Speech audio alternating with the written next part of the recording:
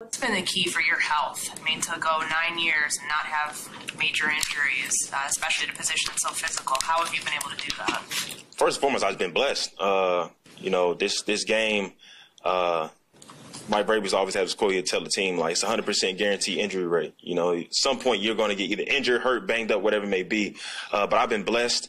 I think I take body maintenance and just my career very seriously when it comes to off the field, recovery, nutrition, doing all those things. And I think that that's something that not necessarily that I can bring to the team or bring to the guys, but just watching me and how I take care of my body and things like that. They say availability is your best ability. And so that's been definitely one of my best abilities for sure.